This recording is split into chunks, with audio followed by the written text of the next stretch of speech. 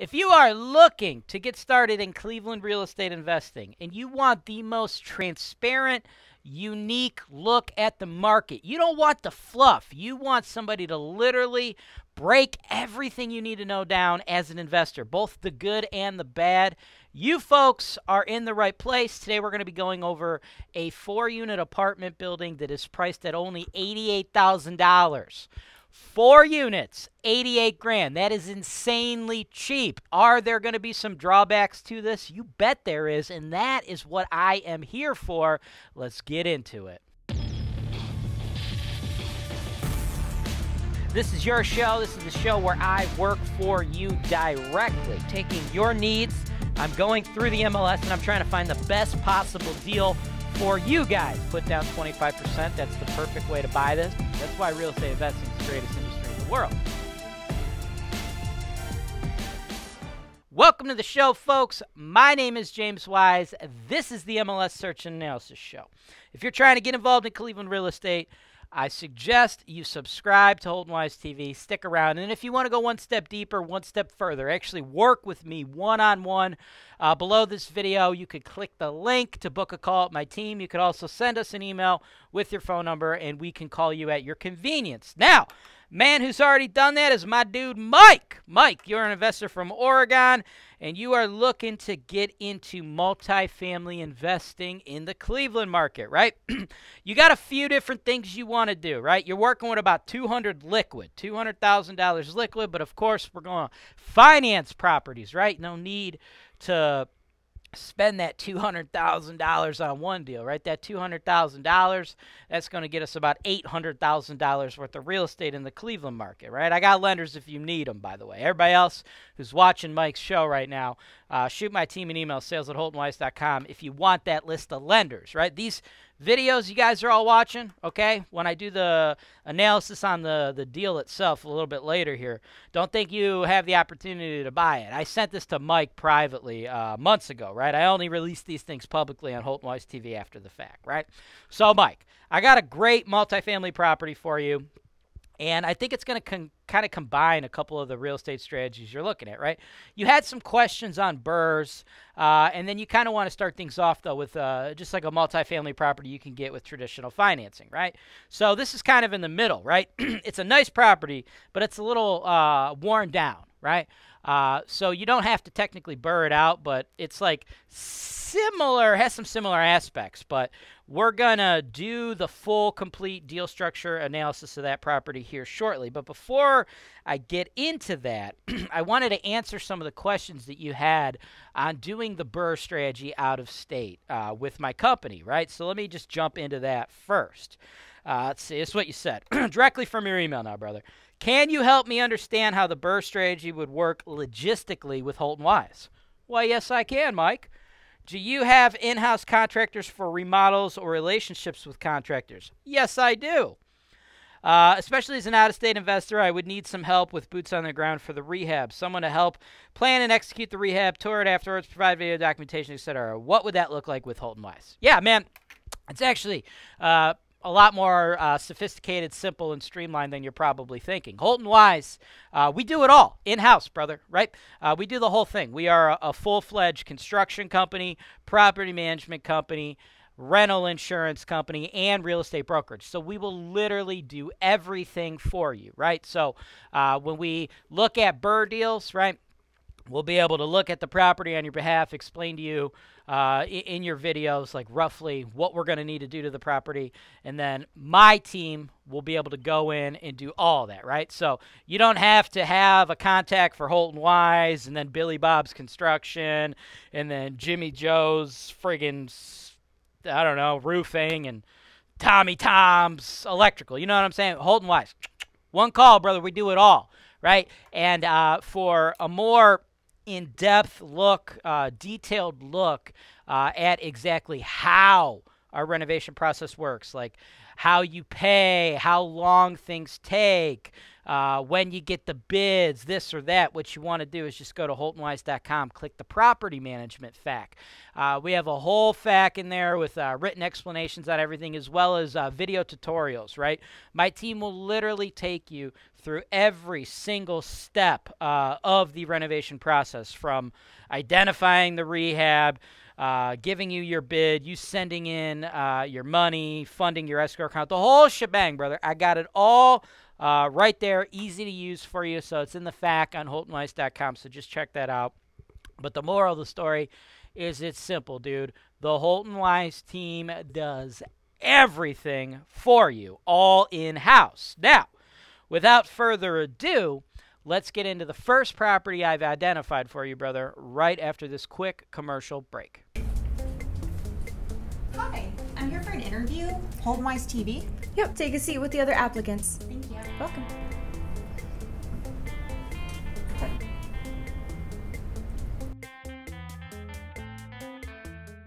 Welcome back. This is where we get into the meat, baby. This is where we figure out how the sausage is made.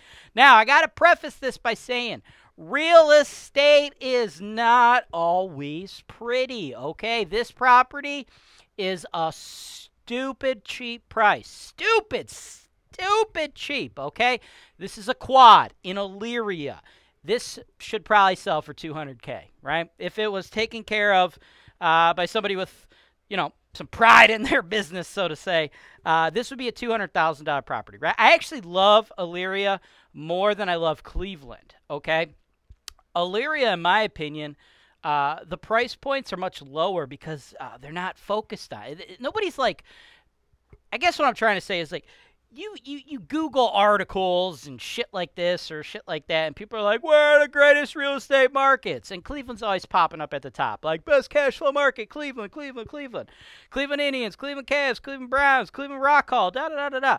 It's all Cleveland, Cleveland, Cleveland, Cleveland. So, like, when we get investors, they reach out to us, and people that buy in Northeast Ohio, it's Cleveland, Cleveland, Cleveland. They forget that, like, Cleveland is just like a teeny little thing in the greater Northeast Ohio, Cleveland metro area, right? Like, Cleveland has got, like, I don't know, 360,000 residents, okay? The greater Cleveland area, the area we service, is like 3 or 4 million or something like that, right? So Cleveland's a very small portion of it, but it takes all the national spotlight and attention, okay? And, like, nobody has ever heard of Elyria, right? Watching the show, right? Besides my show, have you ever heard of the city Elyria before? Probably not, right? So it's very, very close to Cleveland. It's like a 30-minute drive. It's right in our area, and nobody's paying attention to Elyria. And Elyria doesn't have, like, this swath, this nationwide, worldwide swath of investors coming in and battling each other over the properties. So oftentimes, the prices are cheaper than they should be. Now, that said, they should not be $88,900 for a goddamn quad. But we're going to dive into that in a second here, okay? So part of it is going to be that it's Elyria, not Cleveland itself. But the other part of it's going to be issues with this property, which we're going to be getting into. Now, one other thing that I think is important to mention, it's the quality of the neighborhood, right? Like, this is very similar to what you're going to see in some of the C-grade neighborhoods of Cleveland, but I actually like Elyria a little bit better because I don't think the government's up your butt as much. It's a little bit more landlord-friendly than Cleveland. So I really actually think we get better returns in Elyria. So that said, the address, 427 West Ave, Elyria, 44035. On the market for 68 days, but that's misleading, okay? It was on the market, then off the market, on, off, right? Buyers flake all the time. Now, one of the first things I ever get when I'm dealing with rookie investors, when a property comes back on the market, they freak out. They're like, ah, James, why did it fall out of contract with the previous buyer? It's red flags. I'm going to lose all my money. Dude, settle down, folks. Settle down out there, okay? I've sold over $200 million worth of real estate investment in the greater Cleveland area, okay? That includes Cleveland and Elyria. Now, dealing with as many investment properties as I do, I am the #1 seller of them in this market. I will tell you this. Most of you motherfuckers watching my show right now are flaky-ass sons of bitches, okay? If you're watching, you're sitting on your iPhone, I'd never flake on the deal. Well, good for you. That's great. We want to talk to you. But the moral of the story is the majority of you flake on deals. You guys flake all the time. Part of that is why years ago I created the, business and purchasing structure that we have here at HoltonWise, where you fucking pay me up front to do these videos for you, man. We don't work with investors to help them navigate and find properties on the open market unless they pay up front, right? Because so many of you guys flake. And we'll even see you guys flake, put up non-refundable earnest money, and then just like completely back out of the deal at the last minute. It just happens. People flake, right? It's part of the game, right? It's built into our profit model, right? So I comprehend that. I get that. I'm par for the course. I know what's going on. So when you guys see a property where it came back on the market, don't always just assume it's got something to do with the property. More often than not, some fucking flaky asshole probably just backed out, right? That's just the name of the game. Now, assume but verify, though, right? We got to verify it, right? We're going to do independent verification on any property. We're going to do our own due diligence. So my show right here, yeah, this is the first step of the due diligence process. But after that, we're putting it contingent on a general home inspection. You're going to get a third-party home inspector. They're going to go through this thing, fine-tooth comb, be there 3-4 hours, give you like a 90-page report, tell you everything that's wrong with the property. Outside of a major structural issue, I think there's going to be a bunch of shit wrong with the property, but you should fucking buy it. That's why it's so goddamn cheap. A structural issue would be reason not to do the deal. Like, because you couldn't fix the foundation of this home and make it cost prohibitive. You're looking at like $200 a square foot. So that's what we're making sure. We're making sure we have no major structural issues. Other than that, you're going to see a lot of raggedy stuff, right? Because this is just a raggedy quad. It's got 4 tenants already in there, right? So the price point has been beaten down because it's Elyria, people don't pay much attention. But, dude, it's just ghetto. Like, the neighborhood is nice. Like, this is probably the crummiest looking property in the area. It's just like, you know, no driveway. You just got gravel. You got mixed-match siding, fucking rugs hanging off the fucking porches. It's just like, ugh, you know what I'm saying? It's just, like, not nice, right? You can see all the peeling paint. Like, the landlord just hasn't taken care of it, right? And you got 4 under-market tenants, right? You got 2 3-1s, okay, and they're renting at $500 and $450. Those folks should be renting at $850 a pop. And then the other 2 units, even though on the MLS here it's like listed as a 1-1, it's not a 1-1. It's a studio. And those are both renting at $400 currently, but those should actually be renting at $500. So what you should really get here is $2,700 a month in rent. That would factor out to a little bit over $32 for the year.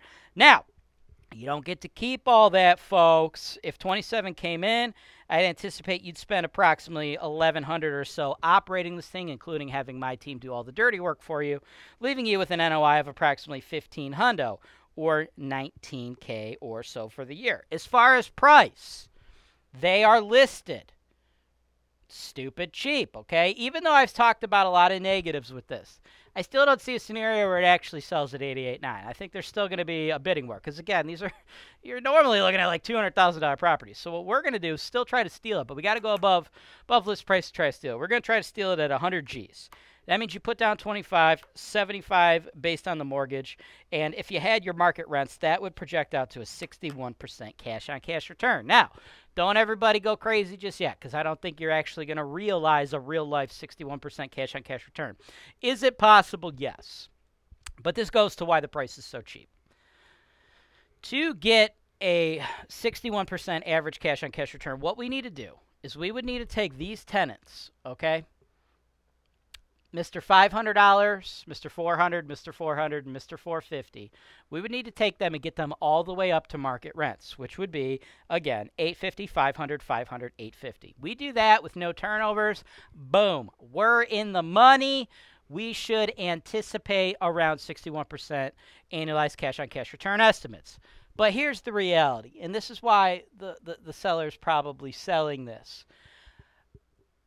I don't believe we have any structural issues here. Of course, that would change the game. But what I think we just have here is just like a rundown, ghetto, crummy apartment building.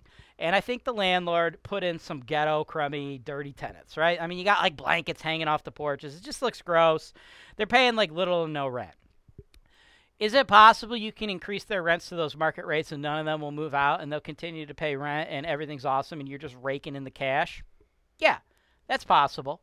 Would I be 100% honest with you if I told you based upon my experience managing thousands and thousands of tenants, selling $200 million worth of real estate, that I think that's the most likely scenario? No, I'd be talking smoke. I'd be blowing smoke up your butt, talking out of mine, okay? I think what you're probably going to run into here is units that haven't been updated in a very, very long time and tenants that are tough and difficult to deal with, right? Maybe we evict a couple, maybe we don't. Maybe we get a couple up to market rent, maybe we don't, right? I'm guessing that these aren't like super rock star tenants, right? I'm guessing they're probably some fucking assholes, to be honest with you. Now, do I have like personal knowledge of these tenants? No. And it goes back to the rookie investors like, well, ask the seller if they're good tenants. Folks, I've been doing this a very long time. And shockingly, every single multifamily property I've ever dealt with, somehow the seller explained to me how they had these special tenants that were totally different than the average C-grade tenant that I normally see. Every single time. Okay, you get what I'm saying? Nobody's telling you, yeah, these tenants are horrible, I can't deal with it, I'm selling it, right? Everybody's like, oh, these are the greatest tenants ever, they're so great. Look, I've been doing this a long time. I'm reading the tea leaves. I bet you we got difficult tenants here. Maybe they're amazing tenants. Unlikely, though, okay? We probably got difficult tenants to deal with, right? So maybe we got to turn some of them over on our way towards getting to that market rent estimate you see.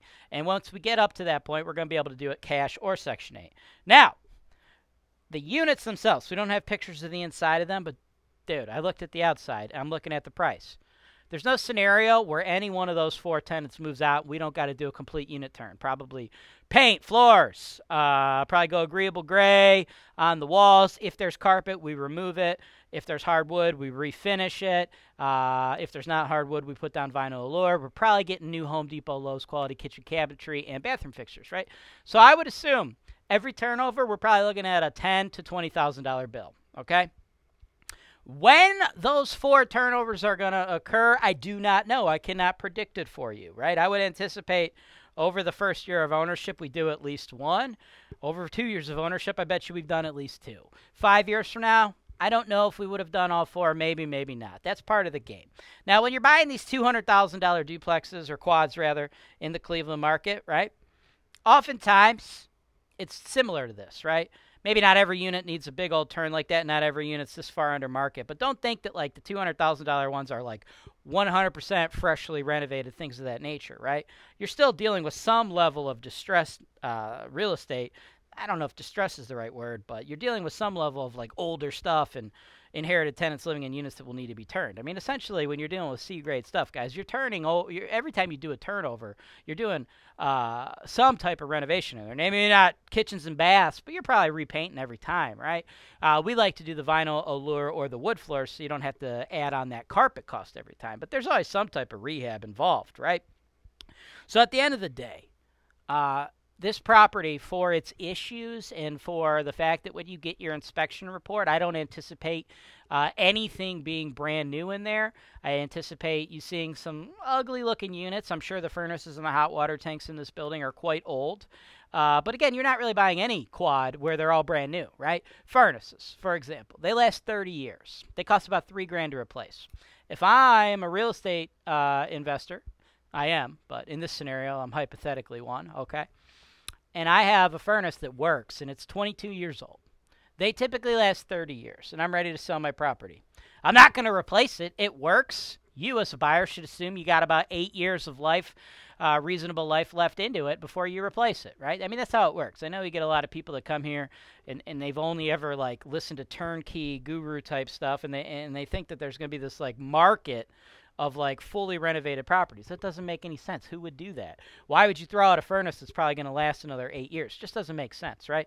So if and when we get to the point where we get the inspection report back and you see that the furnaces, your inspector, he's going to say something like, furnaces past useful life expectancy, recommend HVAC person checks them out. That just means they're fucking old, and when they finally do break down, you got to replace them. Cost to do it's going to be about 3 Gs. Same thing for the hot water tanks, except for those last about 15 years, cost about a G. The roof, it's probably a good $10,000 roof. Those are supposed to last 30 years. Want to see where we're at with life expectancy on that, but I would imagine we're at least 15, 20 years old on that as well, right? These are all things to be expected. That's why you get to pick the property up for about $100,000, right? So just as long as we are all on the same page of what exactly we're getting, the thing is still going to be all friggin' cash cow, and eventually you're going to get it up to $2,700 a month, right? When I invest in real estate, the number one thing I like to look at is quadrupling my money. You put down 25%, the bank kicks in 75%. It's a 30-year low-interest tax-deductible loan, okay? The only negative to that is you only get 10 of those loans. So if I'm only going to be able to get 10 loans, do I want to get 10 quads and bring in 40 rental income checks a month? Or do I want to get 10 single-family homes and bring in 10? I would prefer to collect 40 rental income checks than 10. Although I'm not going to lie, I think you as an investor should only do the numbers based on 36 income checks and 9 rental income checks, right? Because I don't think you should use your 10 mortgages on 10 investment properties. You should utilize your first mortgage on your own home. Take care of home base first, right? So that would be 9 quads at 36 rental income checks versus 9 single families at 9. But that's just a real estate investment strategy thing that I believe. So that, folks, is my thoughts on this property. I absolutely think it's a go. But if you're someone who's going to be scared or freaked out by an inspection report that shows you like, oh, this is not totally brand new, this ain't for you, right? You don't have to fix every single thing that's listed on that report. You want to fix it to meet all the local, state, and federal housing codes, but you're going to see deferred maintenance on all these properties. And just this one in particular, I imagine you're going to see a little bit more because it looks like it's been road rough and put away wet, if you know what I mean. But still a lot of money to be made. Let me know what you want to do. Thanks for watching. Subscribe to HoltonWise TV for more financial information, education, and entertainment.